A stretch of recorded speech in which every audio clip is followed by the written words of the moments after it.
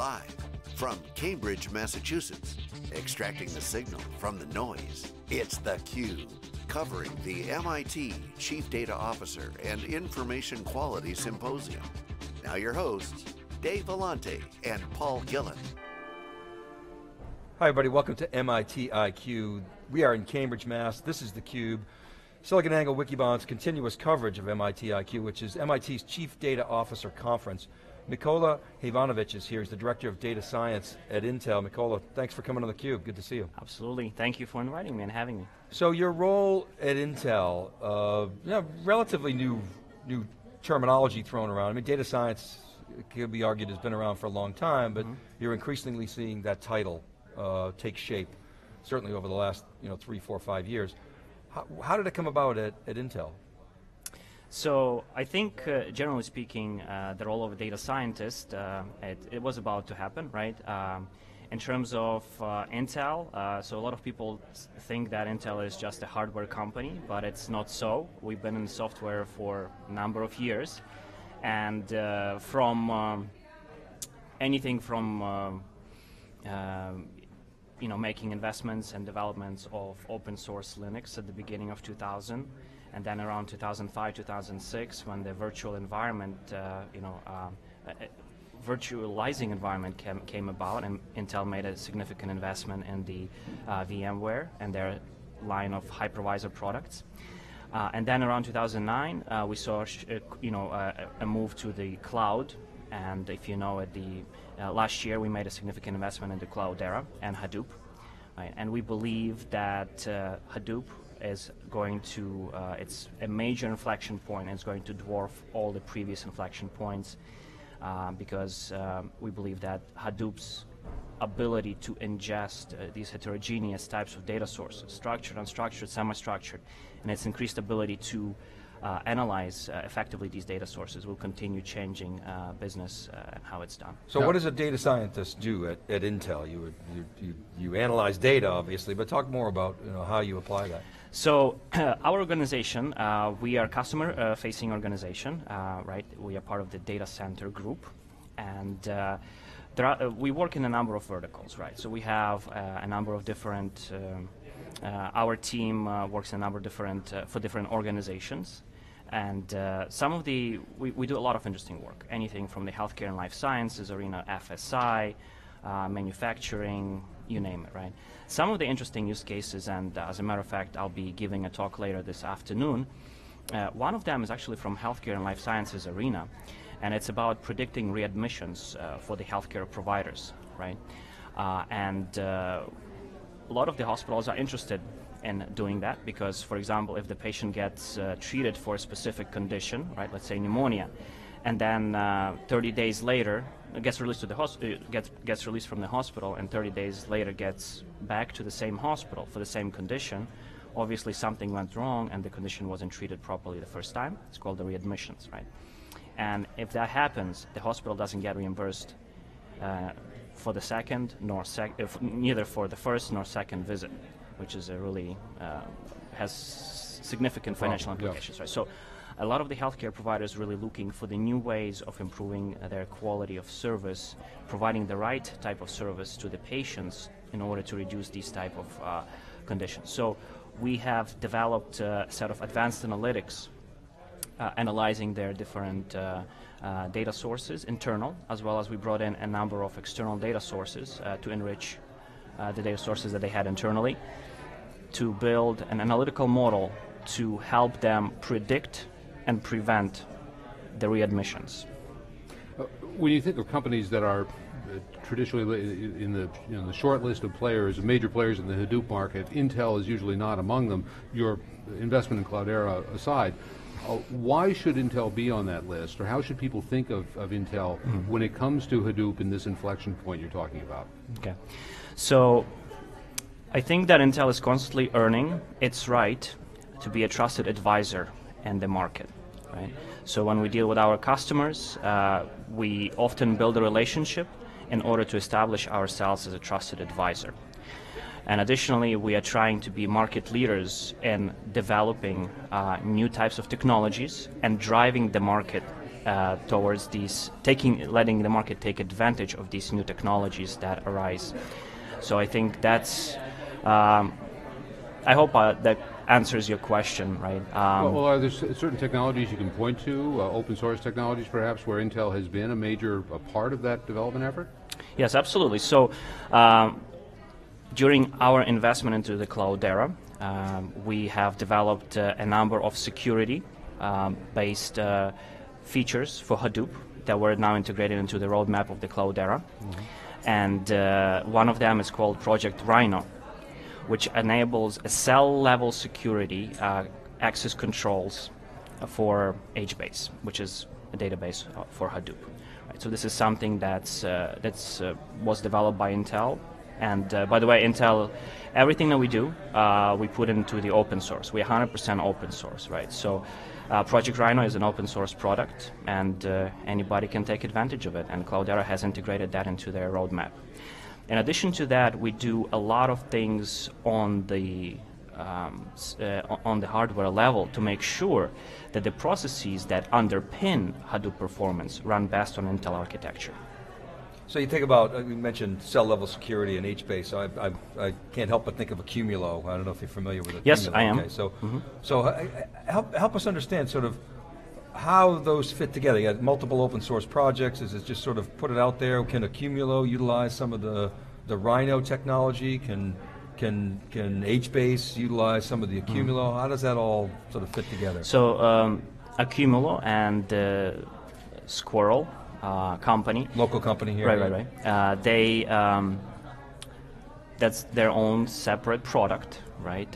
That they are going after and they are developing and supporting.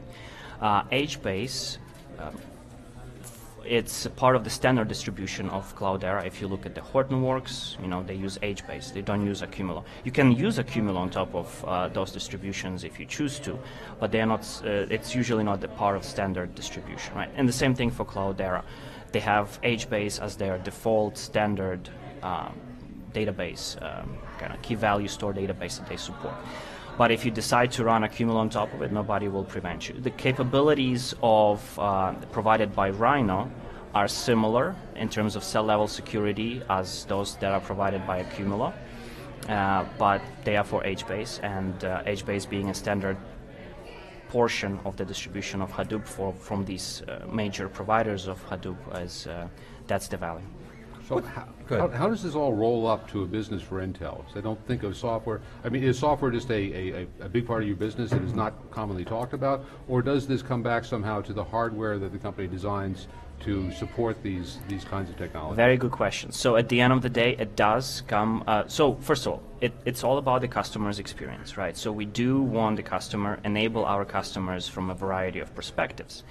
From the business case, of course, we are looking for all of these things to run on Intel hardware and Intel architecture. So we're driving these major markets and the adoption of these major markets, right? Of big data market is multi-billion-dollar market, right? And it continues growing.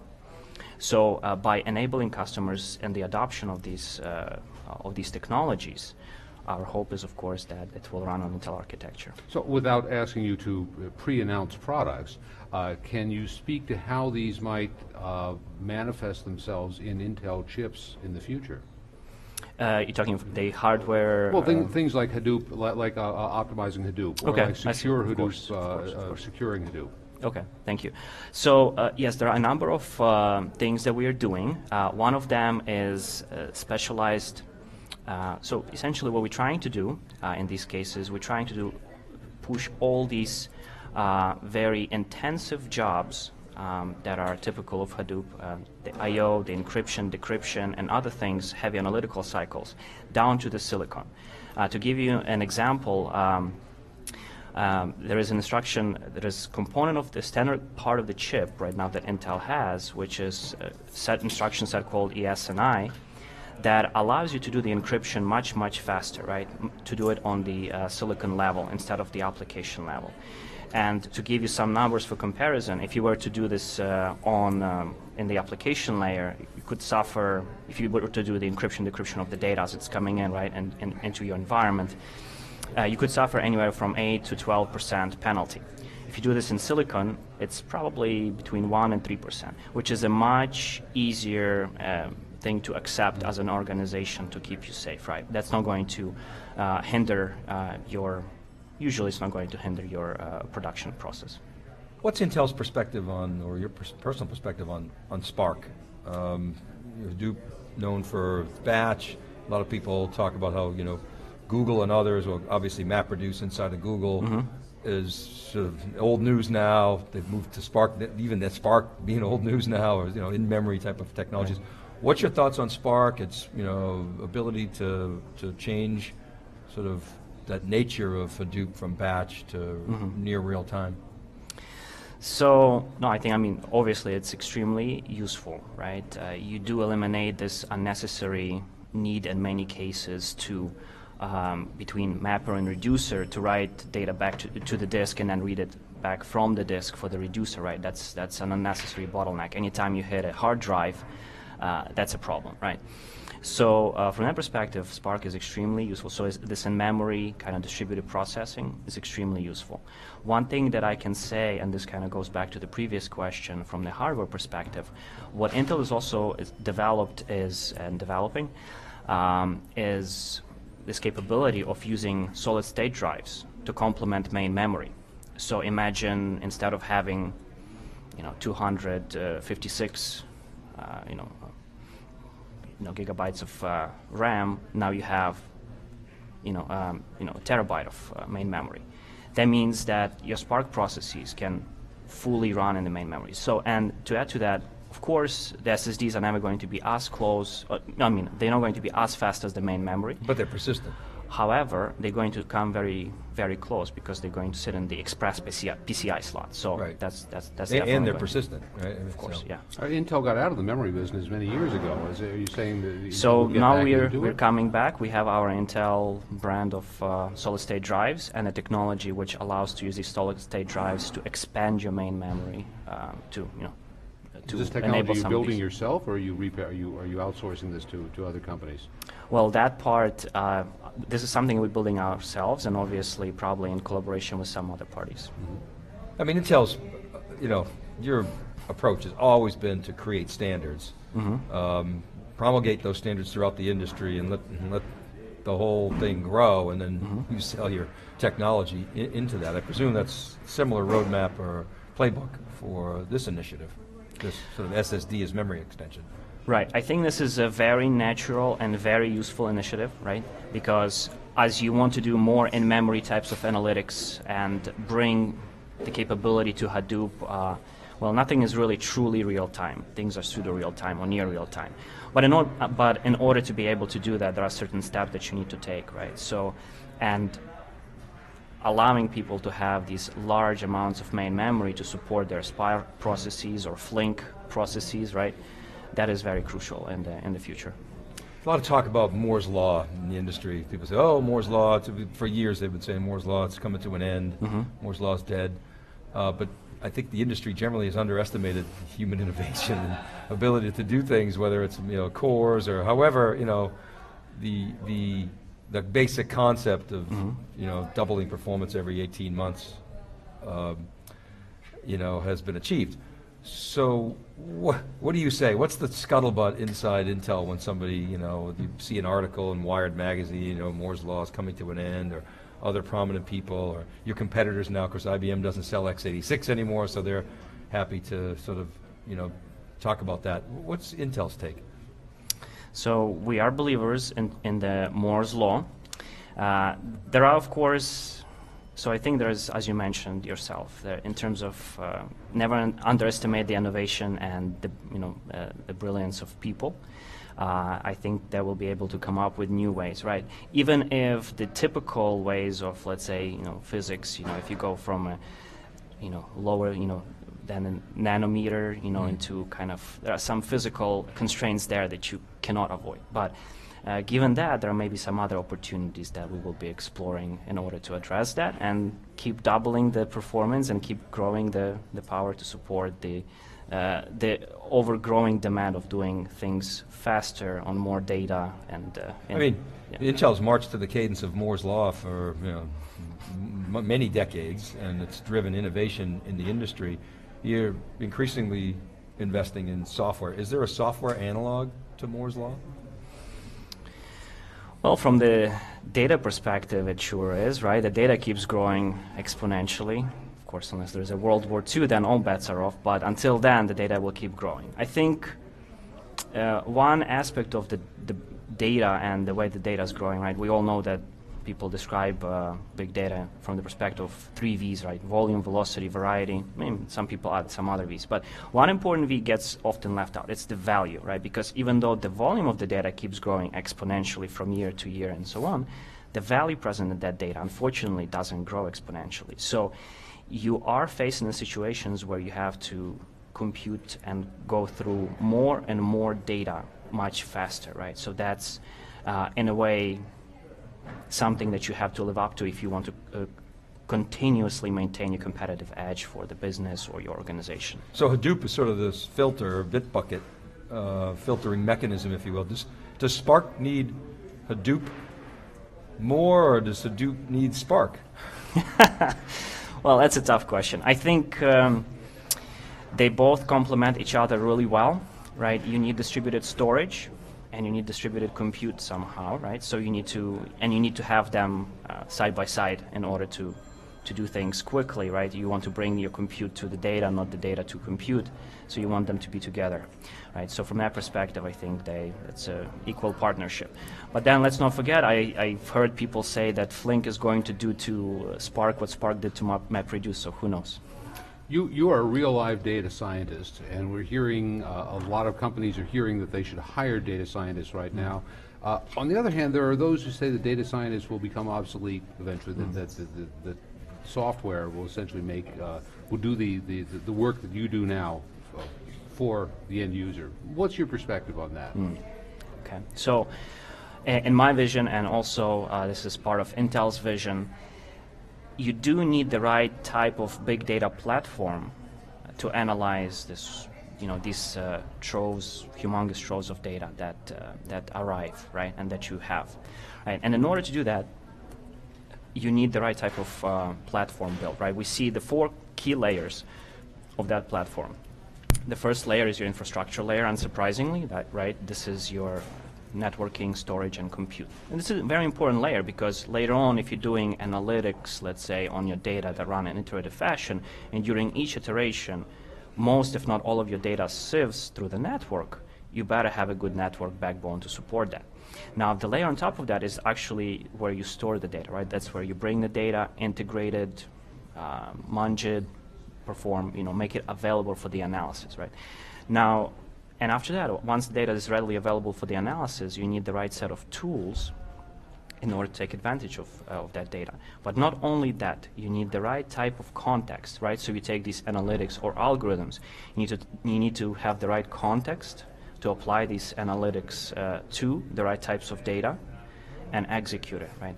So when it comes, if, in several years, they don't call us data scientists, but they call us something else, there still will be a need for the person who will know which algorithm to take in this specific context and how to apply it to these types of data to get the value to the organization. So I do believe that the data scientist role will continue to exist, even if it gets renamed. Well, whatever they call you. According to Hal Varian, they'll call you sexy, right? So I'll take that.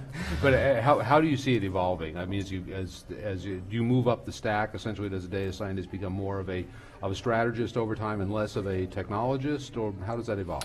Well, I mean, it depends on the definition. There are some key things that the data scientist needs to possess. So the context of the business that you do your analysis in is obviously very important. But also your kind of background knowledge, right? So the machine learning, data mining, graph analytics, some statistics, probability, and kind of just open-minded, right? So you don't function, quite often you have to be unconventional and function outside of the box, right? So this is not about doing different things, doing things differently, right? So you have to be innovative and always come up with new ideas. From that perspective, I think that's obviously an important quality to have. So I think these different components, when somebody's looking for a data scientist, right, those are something that you need to know. Now, a lot of organizations fear that the data scientists are not being, let's say, readily available, or there's a lack of us or something like that. And the truth be told, I think it's the same as with any other profession, right? There are a lot of doctors, but to find a good one is challenging. However, so for data scientists, I think it's somewhat similar, right, as for any other profession. The education, the university and the educational institutions, they keep producing, and they have been producing people with expertise in machine learning, data mining, graph theory, statistics, probability, right, all the applied math type of areas. So that hasn't changed. I think the key part is this context, the knowledge of the domain that you're working on that comes with experience. So that's a great point. So what are some questions that a company who's looking to hire data scientists should be asking itself before they go out looking for people like you? Well, I think it depends on the company. Right, it's not an easy question to answer, right? As I described... obviously the domain is important. Like, what do you want to right. do? What do you want to accomplish? But what are some other questions that come to mind? So if they are technically astute, if they are willing to learn, I would say that I've seen data scientists who don't think right off that they have the answer to the problem and have this kind of more open, more agile mindset do better than the people who think that, okay, I'm just going to fit this template to every problem, right? So I've seen that work better. But other than that, I think there are a lot of, kind of standard procedures that you still follow. Does this individual fit into the kind of the culture of the organization and the, and other standard things? But from the kind of technical perspective, I think it's machine learning, data mining, graph theory, those type of areas are key to have. Yeah, just quickly, I mean, your PhD is in machine learning, and this is something that I think is not well understood by many people, what machine learning is. Can you define it? What do we need to know about machine learning? Okay, so I think there are a couple of portions, right? So you have your data mining and machine learning, and simply speaking, a lot of I guess the bulk of the work that's been done in these two areas is around either analyzing and exploring the data, and that's more on the side of data mining, right? All your kind of exploratory functions and algorithms to help you understand the data and things like that, right? From machine learning, you try to identify specific patterns or specific things. You try to learn certain things that are present in the data in order to be able to predict in the future if something is going to work out one way or not, right? So I think it's all about learning patterns and understanding patterns. All right, so we have to leave it there. We're up against the break. Mykola, thanks very much for coming to theCUBE. My last question, though, is your role here at the MIT CDOIQ. What's your take? You're giving a talk this afternoon. What's your impression of what's going on here? So far, it's a great event. This is my second time attending this event, so I'm really happy to be here. It seems really enjoyed the keynote speaker this morning. Very interesting body of work that he presented, so I was really impressed by that. And overall, I think we have really great audience, great attendees, and I look forward to the rest of this event. That's great. Well, thanks to you for coming on theCUBE. Really appreciate your time and your insights. All right, keep right there, everybody. We'll be back with our next guest right after this. This is theCUBE. We're live from MIT CDOIQ in Cambridge. Right back.